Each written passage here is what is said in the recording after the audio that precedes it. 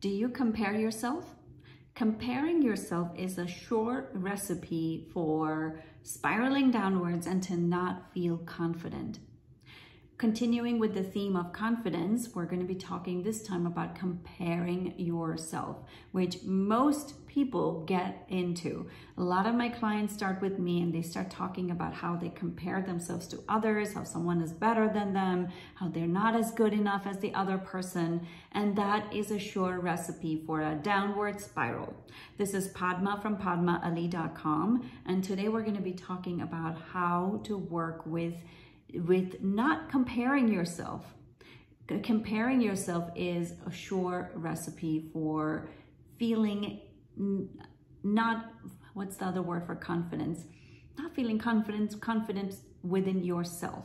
Now, if you want to continue not feeling confident, please go ahead and compare.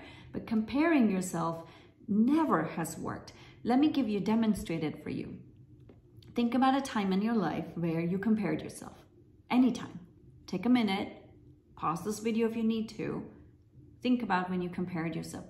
How did that feel? And you felt like, I didn't feel like, it wasn't like, oh my God, that person is so much better than me. They have a better relationship, they have a better career, they have more money, whatever it is that you compared yourself to with that person. Notice how that feels in your body.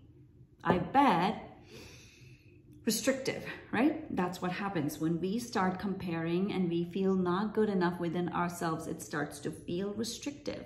Now, when you feel restrictive, can you perform? Can you do anything in life when you feel restrictive? If I compared myself on my video to someone else, I'm like, oh my God, like they are better at what they do, or how am I going to do what I'm here to do? If I was supposed to be like that person, I would have been that person. I'm not meant to be that person. And also, we don't know what their path in life is. This is your path, and you're better off sticking in your lane than looking here and looking there. You know, my little one, she is a big time people watcher.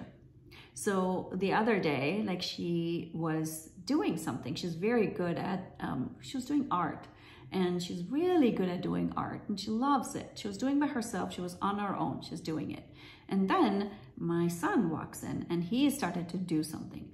Immediately her attention went to like, oh, he's doing that. He is doing this way. I need to do it this way. He is better. Like I could see her, and it starts very young. And this is me coming from very conscious parenting. Even then, this is human nature to compare. I started to see that. She's comparing herself, and then she lost focus on what she was doing, focusing on what he was doing. Again, these are very small, real life examples I'm bringing to you because I want you to apply this to your life. She lost focus, right? She then stopped seeing how good she was and started to focus on how good someone else is, losing connection with herself. I pointed that out to her. We worked on it. We started to talk about how this happens and what can she do to focus back on herself. And then, you know, they're 5 and 8, they moved on. So we didn't spend a lot of time on that, but it's a learning opportunity. You will see information around you that is going to help you see things about yourself all the time. So focus in on that. So when you compare, you lose connection with yourself. And that is really key. If you lose connection with yourself, you're not going to be able to bring your gifts to the world. You each have a unique gift that is yours. You are unique. Bring that uniqueness to whatever you're doing. So if you're finding yourself not feeling confident, it's an opportunity to see, and especially if you find yourself comparing, if comparing is a habit, and you know, this is not something, it is a second nature to you. Comparing is something we learn. Think about when you were growing up. How many times have you been like, oh, your parents have said it, maybe even not even meaning to, but saying things like your brother is better, your sister is better. Oh, look at how she's doing it. Look at how he is doing it. That's how we learn to compare. And so the more you can bring awareness to that and stop comparing, your life is going to be a lot more better and you're going to feel a lot confident within yourself.